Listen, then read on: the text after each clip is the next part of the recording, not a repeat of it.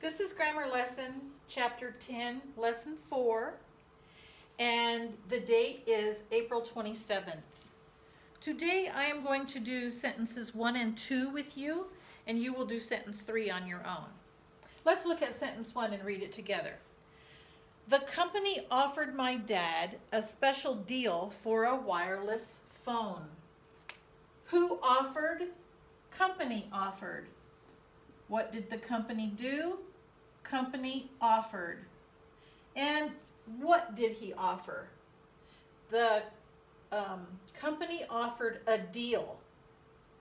Now the reason I know that it's a deal that would be my direct object is because this part of the sentence, for a wireless phone, is going to be a prepositional phrase.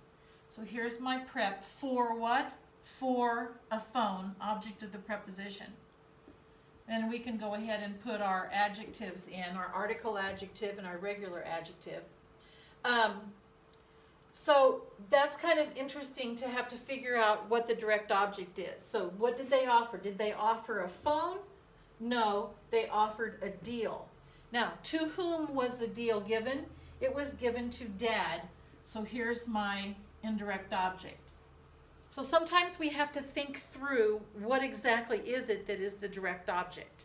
Okay? So we've got article adjective. Here's another article adjective. Special is going to be an adjective that tells more about the deal. My, PPA, you recognize that as PPA. It's a possessive. It's a pronoun, and it is an adjective, PPA. So we can underline the subject one time. We can underline the predicate part 2 times. This is just a declarative sentence, so we're going to put a D at the end. And you know that in the blank, we're going to write subject, noun, verb transitive, indirect object, direct object, pattern 3. Hey, did you notice that I did something wrong? I forgot to put my VT here. Sometimes that happens, and putting your labels on your blank sometimes gives you the reminder, I better make sure that it's verb transitive. So I'm going to come back and put verb transitive. That's very important. And you know, sometimes when we look at a sentence and we try to figure out what the direct object is. And here we also had this object of the preposition that might trip us up a little bit.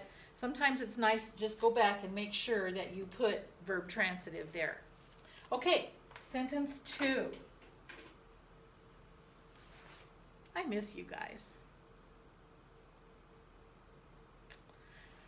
Sentence 2. Yesterday, our teacher read us an exciting story about wild horses. Who read? Teacher read. What did the teacher do? Teacher read. Now, I know that the teacher read something. What is it? So that would be our direct object. The teacher read story. The teacher didn't read horses. Teacher read story. So here's your direct object. Go back and make this verb transitive. To whom did she read the story? She read us. And article adjective, exciting, adjective. What about the word about? I hope you said preposition. About what? Wild horses. So horses is the object. The object of the preposition has to be a noun. Wild is adjective.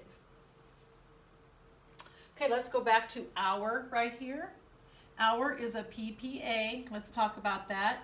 It shows possession. It's a pronoun. And it's an adjective telling more about the teacher. Yesterday adds to what? Yesterday adds to the verb because it tells when the teacher read. So this is going to be adverb. Okay, for our subject, we're going to underline our teacher. And our predicate part is read us an exciting story about wild horses. This is a declarative. And now we need to figure out how to underline yesterday. Well, this little comma gives us an idea about that. This comma tells us that yesterday, the adverb is adding to the predicate part of the sentence. So this is the predicate part. Think back to a few months ago when we talked about this at school, that if I can put the word yesterday at the end of the sentence, it would sound like this. Our teacher read us an exciting story about wild horses yesterday. So because I moved that adverb to the beginning of the sentence, I can put it here and put a comma. It sounds pretty grown up to have it written this way. Yesterday, our teacher read us an exciting story about wild horses. So that puts the adverb at the beginning, and it is part of the predicate part. So in your blank, you're going to do subject noun, verb transitive, indirect object, direct object, and pattern 3.